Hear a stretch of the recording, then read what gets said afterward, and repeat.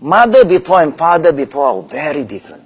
They love their children and they discipline them. We love our children, we spoil them. There's a difference today. I think something is very wrong. The fear we have. What will happen when my children run away? Let them run. My mom to me say, you want to go? 9 years old. I don't want to listen. I don't want to stay at home. I want to go out. Go. Now, take the bag here and put your clothes. Go. And after that, we crawl back. Yeah, you must have faith in Allah, of course.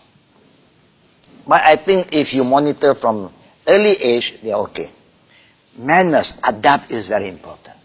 When I say sit, sit. When I say time for food, food.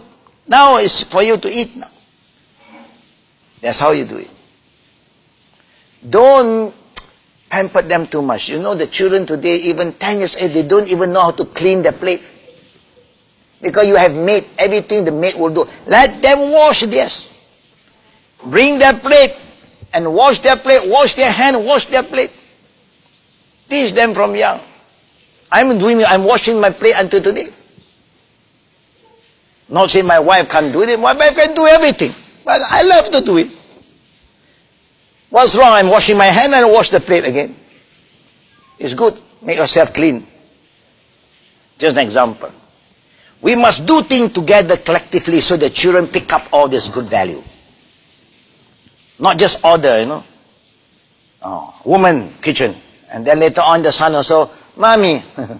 Anything? Mommy. Oh, you have the auntie. He become allergic with the washing, cleaning. No, I don't touch this. This is not my job. Yeah, it's good. Yeah. You got to discipline from young.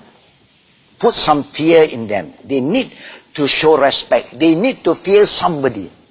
No, our time, when our father stare from us distant, look at us, khalas, alhamdulillah. Okay already. Just look at us. You see the power, the aura. Now we become powerless. We have all the muscle but no power. No.